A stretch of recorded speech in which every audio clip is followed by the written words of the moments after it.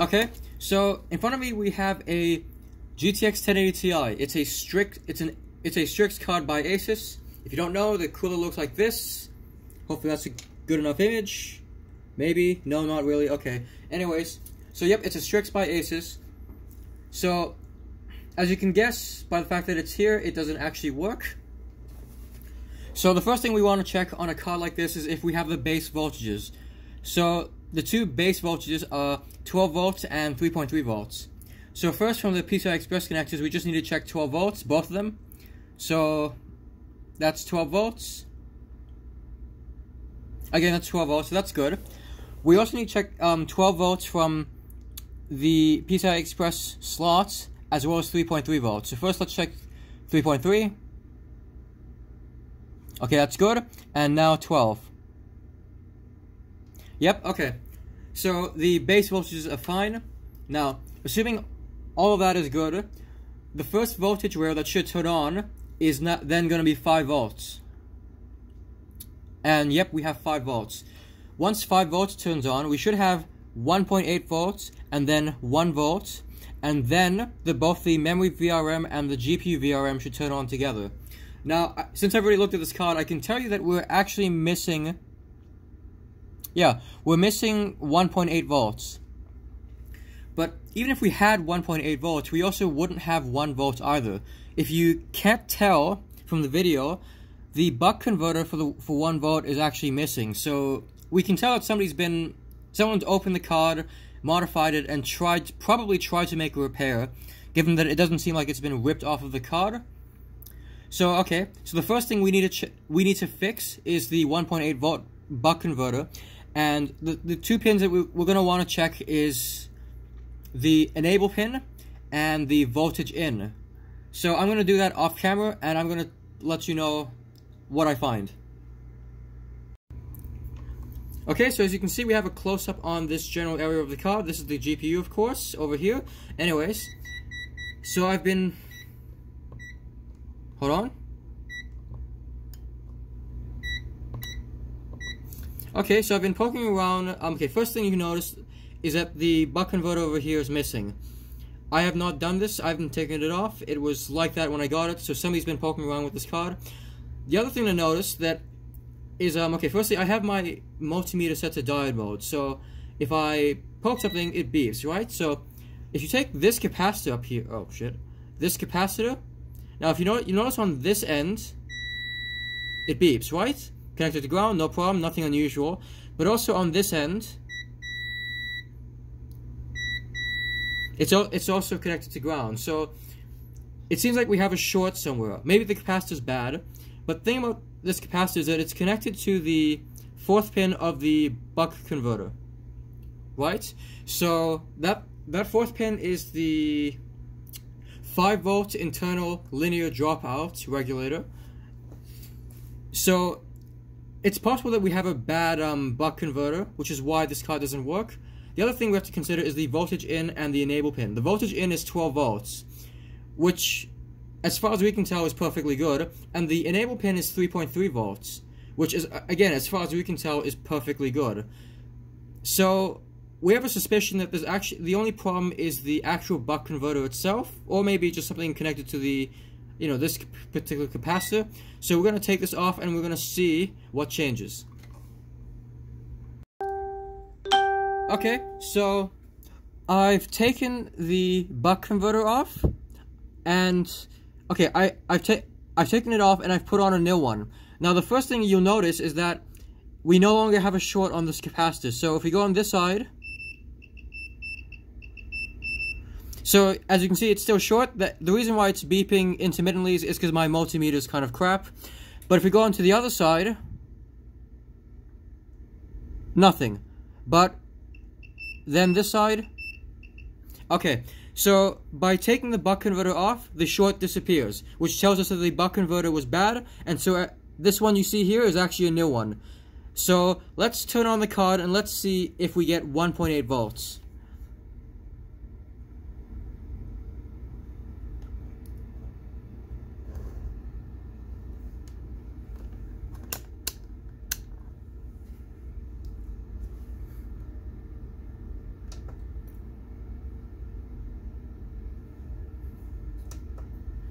Okay, so the computer's on, and checking our voltage.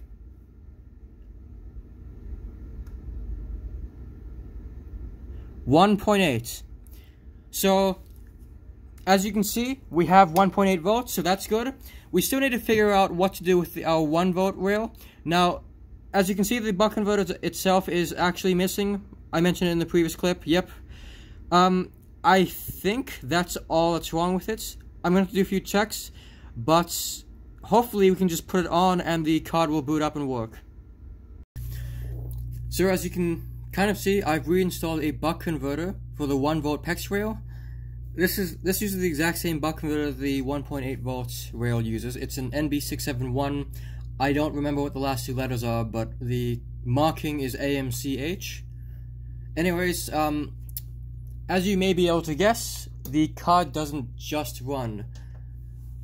I wish it did. I wish that the 1 volt PEX, PEX rail would turn on and it would work, because that would be great. I'd have a working 1080 Ti, but that's not the case. So if we just check the voltage, it'll be basically nothing.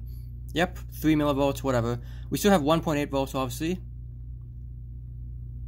Yep, 1.8 volts. So as for this buck converter, we need to check 2 pins. First is voltage in, the second is enable. Now if we check voltage in, that should be 12 volts. Yep, 12 volts, so we have that. That's not a problem. So we can kind of guess that it's the enable pin.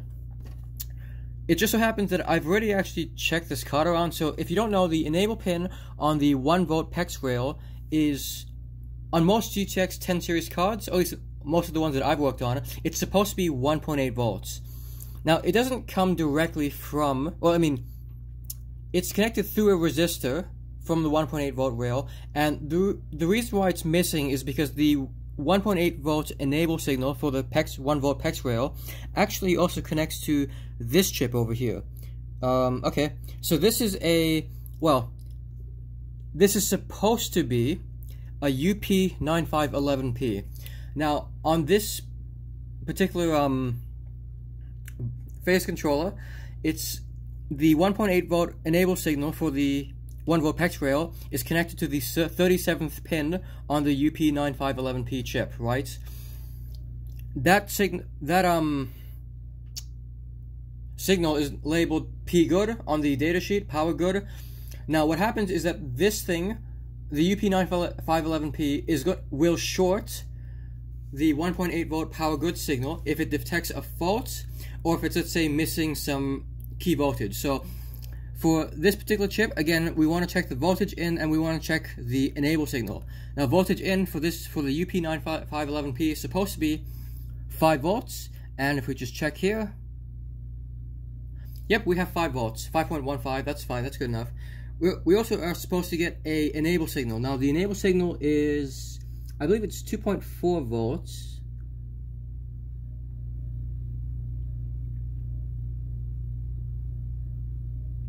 I guess it's 2 volts, but anyway, in either case, it's present, right? The important thing is that it's there. So we have enable and we have voltage in, but we don't have our power good. So this could lead us to conclude that there's something wrong with the actual chip itself. This is entirely possible, but in this case, actually, I think I know why it doesn't run. So let me just turn off the card and try to show you something. Okay, so we're zooming in on what's supposed to be our UP9511P, our phase controller, right? But if you can, okay, the writing's upside down, but you'll notice that it actually says UP9022P. And on top of that, you also note that the actual chip itself is not center. The pins on the right are quite a bit more pronounced than the pins on the left. Right, that's not the angle of the camera. It's actually off center from the board. So you might remember that we were missing our 1 volt buck converter, PEX rail converter, earlier on. It's kind of easy to guess that the person who took it off also changed this chip. Changed the phase controller without actually, using the correct model and without installing it properly. As for so what we're going to do, obviously we're going to take it off and we put one that's working. Okay, so I've changed the phase controller. I also have to change a resistor. Unfortunately, I used too much heat and I killed the resistor, but that's okay. It's just a cheap resistor. So let's turn it on and let's see what happens. Okay, so obviously we now have 1 volt, as you can see. That's good. You probably heard that beep. That sounds like the computer's turning on, except it's not quite there. Okay, we have 1 volt. That's good. And if we check the GPU VRM, just any one of these inductors, 0.8 volts. That's the standby voltage. That's a great sign. But we have a slight problem. And the problem is that if we check the memory voltage, okay, we have 44 millivolts. That's not high enough. It's for GDDR5X, the standby voltage, I believe, is 1.35 volts. Somewhere in that ballpark. But between 1 and 1.5 is more or less what you expect. 1.35, I think, is the exact number, but don't quote me on it. So we're missing memory voltage. That's not good, right? So now it begs a very important question: why is there no memory voltage? Did we do something wrong with our UP9511P? Okay, so you heard the beep, right? The card doesn't work yet, but let me just go over through some things. So remember that we didn't have any voltage on our memory phase. We do now, as you can see, 1.38 volts. That's more or less what we want to see. So I checked. Okay, there's a phase controller here, UP9013Q. Unfortunately, I can't find a datasheet for this, and so I don't actually know the pinouts. But I use the pinout of I use a datasheet for the RT8815A, and I'm assuming that this chip, UP9013Q, has a similar pinout. So basically, I checked what I think is the enable signal. Now, the enable signal is 2 volts, right? So we have that here, and we should have 3.3 volts on the other side. Yep. And then the voltage in is 5 volts. Yep. So, okay, let me just turn it off before it overheats. So I checked. So because those two are present, I just took the guess, because I have no data sheet and because I can't really tell, I just took the guess that the actual phase control itself was bad. Remember that this was changed, and maybe this was changed too. And as it turns out, it was. I just changed it, and with a known working part, and now we have, like I said earlier, 1.38 volts on our memory phase. That's nice. But despite the fact that you hear a beep as if the card works, it doesn't work. The card never boots. Or at least the computer never boots with the card inserted, right? It just hangs. Normally, when you have a card that hangs, it usually boots after a minute or so, indicating that there's some form of memory read error. Maybe the memory controller is dead, maybe there's a dead memory bank, maybe the PCB itself is damaged on some data line, right? In this case, however, no matter how long I leave it, it'll never actually boot. So what we're going to do is, well, we're going to hope that it's not the GPU, right? We're going to hope that it's just something really minor like, the BIOS or whatever, right? And we're going to boot into Windows, and we're going to see if we can, first if the card is detected in Device Manager, and if it is detected, we then want to know if we can rewrite to the BIOS. Unfortunately, I never recorded a clip of me showing the GTX 1080 Ti in Device Manager. I can tell you, however, it was detected by Device Manager, and it was there with error 43, and I was able to flash the VBIOS. Okay, so I flashed the VBIOS off camera, and we're gonna see if the card boots. Now, I want to point out something. Normally, when my computer boots, there is no beep to signify that it's starting. The beep usually signifies that there's something wrong. In this case, when we start up the computer now, you'll notice that there is no beep. And in fact, not only will you notice that there's no beep, but we actually have an image. So that's the BIOS splash screen. This card's about to start a memory test. I expect it'll pass.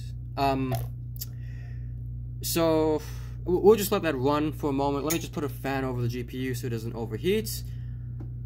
But like I said, it's running a memory test. This won't take too long. We'll just watch the pretty colors, and then I'll go over the card and how and why I thought that there would be why I thought that a VBIOS fix would be enough in this case. So yep, there's a pass. That's good. Computer will shut off in a moment.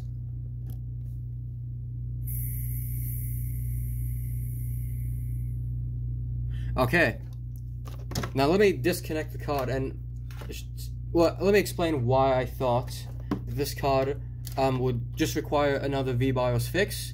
After, of course, all the other stuff that we've done, you can see all the total flux. Anyways, so if you look at the shunt resistor on the back, okay, it's labeled 5MO. It's upside down, unfortunately.